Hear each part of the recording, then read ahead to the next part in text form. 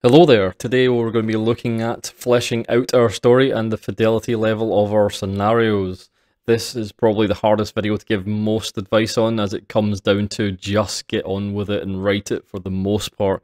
However, there's some guidance that can help you keep on the straight and narrow and use as a template for going forward.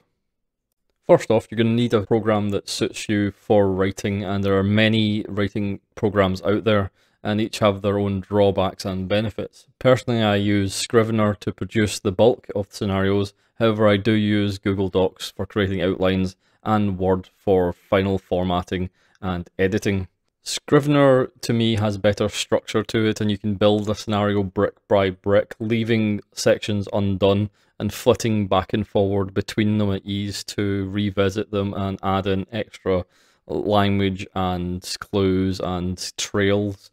It is a lot more robust for using hyperlinks and embedded images as well for your research. However, one of my pet peeves is it doesn't handle copy and paste from websites well. So when you're doing your research, Google Docs can strip away formatting where this can't, which is one of the reasons I prefer to do outlining and initial research using Google Docs instead. I prefer not to use traditional programs like Word or Google Docs to create the actual scenario, as I skip around a lot, and this means endless scrolling for me, and it can be confusing due to its long format, losing places and finding it hard to keep track of where I was and what exactly I've completed. Where again, Scrivener, you can tag things as drafted or second drafted, etc. And you can really keep tabs on what you have achieved and what you have not. However, that said, I know many people use Google Docs and love it and shun Scrivener as a personal choice.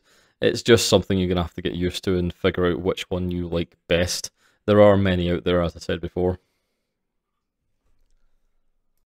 Google Docs has accessibility as a major advantage. It can be used from anywhere on most devices, and it is why I use it exclusively for initial research and outline, as I can move around and it is always there to open up and dump things into, so you can collect data from anywhere, and it's a great idea management tool. I use Word for formatting, as the template for Miskatonic repository is in Word, and it is also one of the most robust grammar and spelling systems built into any software. This is one of the weaker features of Scrivener. It is very poor for this. And as I lean heavily on these things to offset my dyslexia, it is a very important feature for me, and this means I will pick up whatever I put into Scrivener and throw it through Word just to see what differences it would make and what my editor has missed as a final safety check. Another tool I use is text-to-speech sites. Where I cannot see errors because of my dyslexia, I can definitely hear them, and this is something you might want to look into if you're in a similar boat. Listening to your sentences spoken out makes errors glow in the dark, and I highly recommend giving this one a try.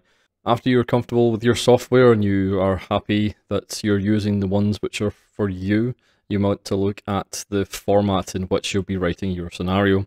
There are three basic traditional Call of Cthulhu methods that are put to use in most of the published scenarios that they produce, and these break down into the minimal style, the narrative style, and the toolbox style. The minimal style is an older school format that leaves a lot to the keeper to customize and bulk out. It is mostly a framework to hang on ideas. You can see this in Scallion's Daughter. This is a fairly short scenario coming in, I think, 10 pages. It can't be more than about 6,000, 7,000 words, and it is a highly complex story with a lot going on. However, most of the things like the complexes or the ranches in it are underdeveloped, and this is on the keeper to flesh out. This is useful if you have a limited word count, and it opens up possibilities of multitudes that the author just cannot cover and leaves the keeper to sort these things out themselves. If this is used but underdeveloped, I usually call this like a stone soup method, where you're basically giving almost just a seed, and you're fooling the keeper into actually writing their own scenario on your idea rather than developing it yourself. There is also the narrative style. This is the most common format found in Call of Cthulhu 7th edition, which is a middle ground which excels in progression of story at a natural pace and will lead the keeper and the players through a set of scenario events that will come together into a full story. And this can tend to be more railroading than most. However, it's down to the actual keeper to keep that in mind and be a little bit more free flow. You can see this in my scenario, 4 Hours at Reno. It is actually quite railroady, literally going up the train one direction and down the train the other direction, and they bump into events along the way where it might not feel like it's railroaded because you can jump and skip around in certain places. It definitely is following a very tight schedule. Lastly, the toolbox style is quite common when you have one location and roaming events. This can be seen in Satrine's Chalice, which is a very good scenario, and it shows the use of this method in a very well-rounded way. It is most commonly used recently by the Alien RPG. All of their scenarios are written in this toolbox style, which is another reference point you might want to look at if you want to use this method, where the location is set out and they offer mundane advice and mundane finds. The events are free roaming and can be found in most of these locations if and where the GM wants them to appear. It is one I favour heavily sometimes when dealing with a single location. Choosing one of these styles to suit your scenario's actual premise is important. If you have a slow burn and progressive story which leads through clues which are fairly linear, and you have that sort of growing paced scenario which goes to that sort of ultimate finale, I would definitely use the narrative style to tell the story in a structured way that the keeper can follow from start to end. However, if you are moving around and your locations change constantly and you have floating events which can be placed anywhere, the toolkit is definitely the most valuable of the structures that you can employ. However, if time is short and words are limited, I would definitely look at the more minimalistic style, giving only key points to get across what you actually want the keeper to elaborate on. If you really want to go down that path, which many of you might with this shorter style scenario, I would highly recommend looking at Mothership RPG and their pamphlet scenarios, which are a fairly good indicator of what you can do with very minimalistic word choices and some good layout and imagery. At this point, you should be ready to just get on with it, as I said before. Using your outline and what we did in the previous videos to create scenes and breakdowns of where you want the action and events to happen. You need to build these scenes out with descriptions, taste, feel, sound, sights, gut feelings, all sort of play into a part on how you're describing the scenes.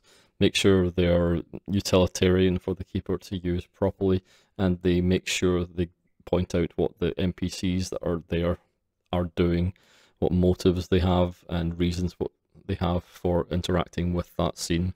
On top of this, you want to be adding in that historic information into the text to add texture to the scene and offer setting clues and hints for the keeper and the players to bite into, and it will solve a lot of problems going down the way.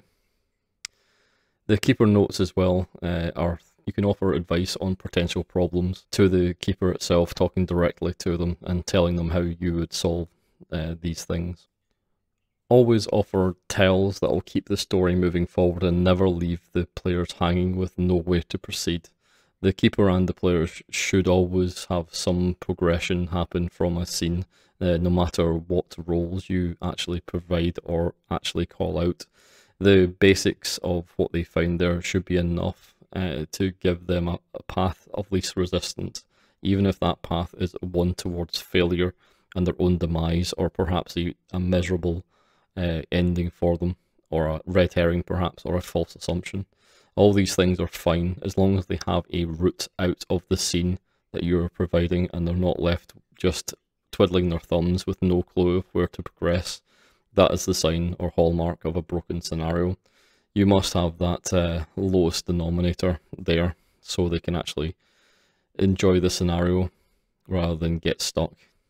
One of the main things I see newer people doing when designing scenarios is putting down a key bottleneck to one dice roll, a door that has to be opened but is a strength check and is failed, and with that failure everything comes to a grinding halt.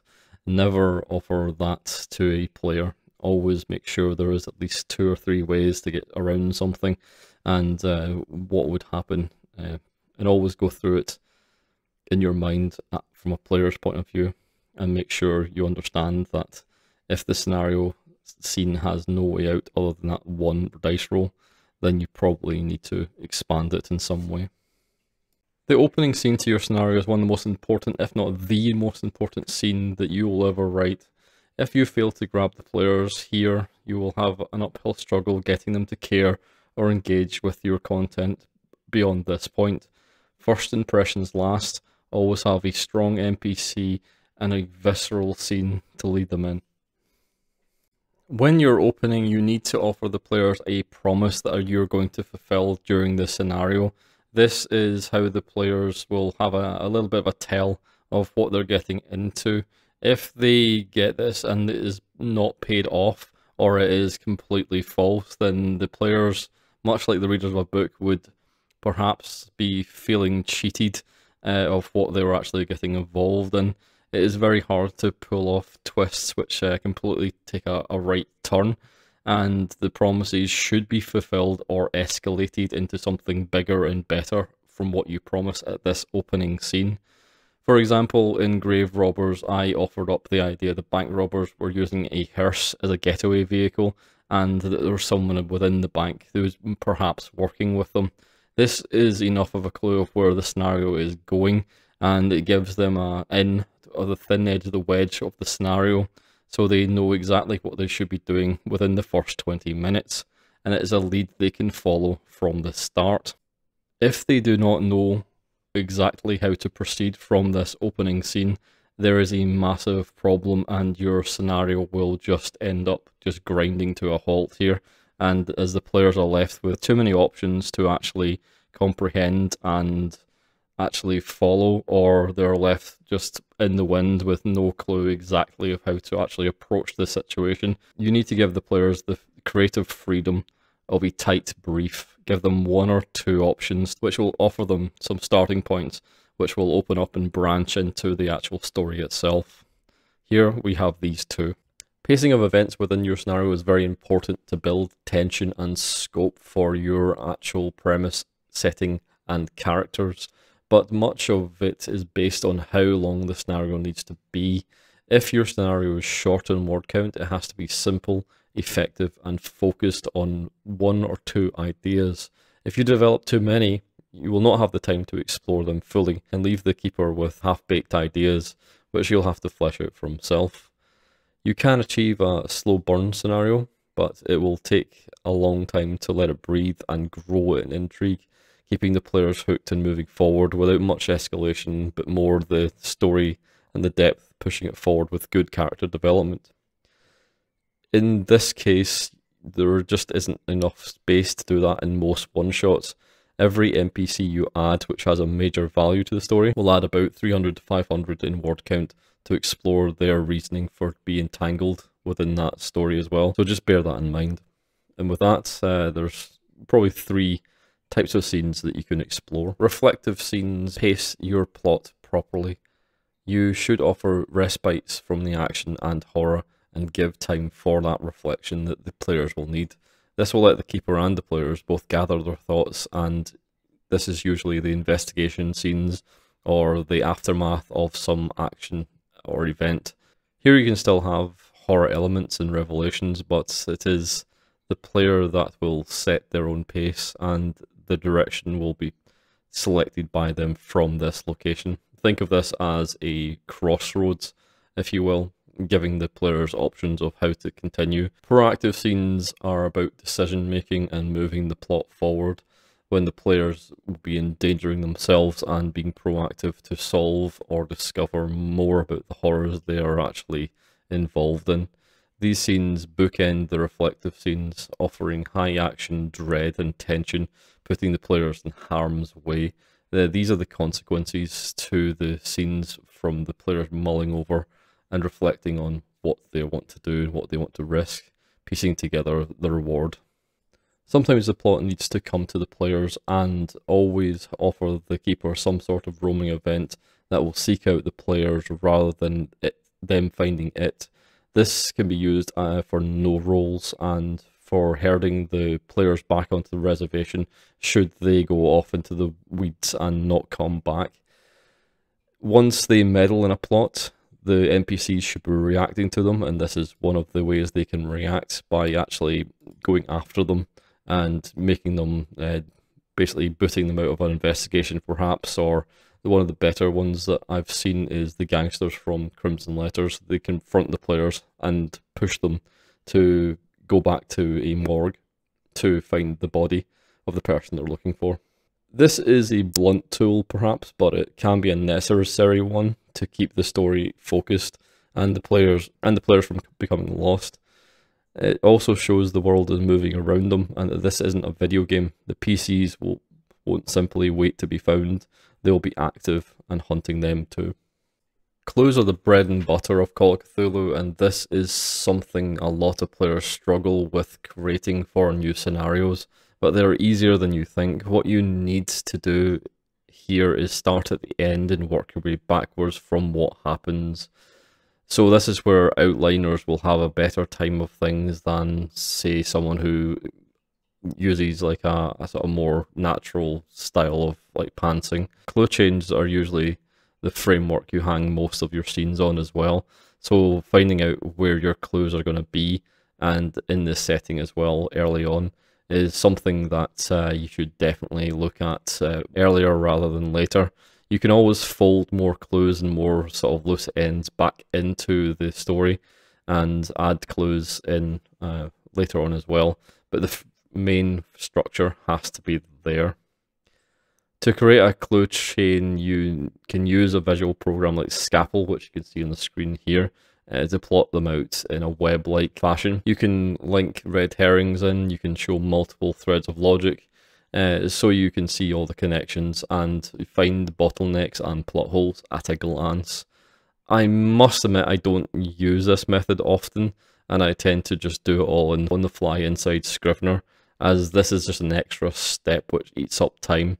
But if you find it useful, use it, and it can be very helpful to keep track of larger investigations and ones which are highly complex. One of the things that you'll also notice is if your story is becoming too complex and too overbearing, you can definitely see that happening here too. Do not hide your clues away. You should have obvious ones which are lying out in the open that will be enough for a player to fail to the end. Usually the obvious clues should be the worst clues and the ones which will lead them to having a rough time, a lot of misery, and wrong assumptions about what is actually going on, allowing the players to fail forward until the end of the scenario and ends up in a bit of a failure anyway, but at least get them to the point where they're not stuck and scratching their head. Only by thinking and applying themselves to the investigation will they really understand what the true nature of the investigation will reveal. This is one of the hardest things to do as a scenario writer. You have to make sure that you're not trying to outsmart your players. That is a very bad idea. You're trying to make sure they have a good time, and no matter what their skill level is at playing, and you have to cater for every walk of life. They should be thrilled by their discoveries when they find them and wants to peel back more layers if they can, but failing forward is sometimes fun as well. Make sure you don't punish them too hard and give them the small glimmers of hopes. Always have a silver lining to your dark clouds. Do not use lots of jargon in your scenarios as well. Do not assume they know what something is. Do not hide the clues in obscure places unless they are flavor or not key clues. You might think you're being clever, but you're not. You're just being smug. Being a player is a lot harder than you think, and you should be playing games as well as being a keeper to keep that in mind. And for the love of God, don't expect the players to read your 20-page journal. They just don't care, and neither do I. If you can't show the story within the plot itself and have to tell it through an extensive journal, your scenario is a failure. Red herrings are something which are very interesting as well, and people often get wrong. Parallel revelations don't have to leave the players cold and be completely out of right field and unrelated to the plot at all. Maybe they can offer a new angle from a different perspective from a different NPC that isn't actually the killer or isn't involved directly but did see something. It leads people off in a different direction, but there is a small revelation at the end. It's just the wrong one. These should be used with caution and shouldn't be too complex and not go down the rabbit hole too far, but offer doubt. If they are cold and pointless, then they're just there to throw the player off and make them feel bad. Make sure they have a point and aren't sprinkled around just because you think you need them. These need to work as much as any clue to make sense to the context of the story. Motives and plot conveniences are often, it's one of the biggest things I think I've found that annoys me. These have to make sense within your story. If you include the abilities like mind control or possession, you will have to justify who they take and why. Allowing the NPCs such powers opens up a huge scope for manipulation, and ways to get what they ultimately want are very easy. So be careful with such things, as your players or the keeper will definitely think of things you didn't. I've seen this many times. They shouldn't really happen and shouldn't just be lying around for players to find, like finding dynamite just when the PCs need dynamite, or having the monster's weakness explained by an NPC just as they go into the room with the monster is just a bit cheap, and they should be working for these things and they should develop them naturally. Everything the PC does should be earned, and it will be for nothing if they are handed these things too easily. So bear that in mind where you want them to be able to get to the end without huge amounts of trouble. Don't offer them it for nothing. Stats can be your best friend when it comes to adding flavors to NPCs and mythos creatures, as Oz skills can inform the keeper of how they move, act, and think. Their abilities show the workings of the person and offer a little hidden tells for them to extrapolate on. Knowing someone is a doctor is all well and good, but showing stats that they're about how good they are is really telling. They could be a terrible doctor and have medicine 20 instead of the medicine 75 you think they should have, which really changes the character completely. You can find obscure stats in scenarios like Deadlight as well, where one of the old ladies has apple pie making. For example, this gives the players some texture and flavour to the actual NPCs as well, in much the same way. Adding these little details shouldn't be overlooked. Spend some time with it and craft good characters. When it comes to creatures and creation, never try and balance them to make the scenario fair. To do so is to make each encounter bland and have no tension at all. You should want to terrify them and not make them feel empowered. Completely throw them into the deep end. However, again, stay away from powers which will create no-win situations. The creatures that often come to mind with these are the Lauger. No one should be able to touch that thing. It can sense people's presence for hundreds of yards and can wipe them out with a single thought, yet they don't. This creature is a no-win creature with plot conveniences. While the mythos' motives should be unfathomable, they should not be idiotic, and this thing should make smears out of investigators as soon as they're aware of them. A threat should be dealt with to the limits of their abilities and powers if required, and usually they just don't. If you want the mythos to be gentle on them, or not to use the full extent of their powers, you have to come up with a reason that they are either involved or weakened because of some sort of ritual or action, and they're not at their full capacity. Otherwise, it is a plot convenience, and again, you're doing a disservice to the actual keeper by not fully thinking out what they are actually capable of. At the end of the day, these are my methods and solutions, and you will want to find what works for you. There is no bad or wrong advice, and no matter who you ask, you will get different answers. You have to find the ones that work for you and discard the ones that don't. As long as the NPs are compelling, there's conflict in the story, and the actual plot is intriguing, you are on the right track, and don't let anyone tell you otherwise. In a few weeks, you should have a working first draft. Remember, you don't need to show anyone this draft.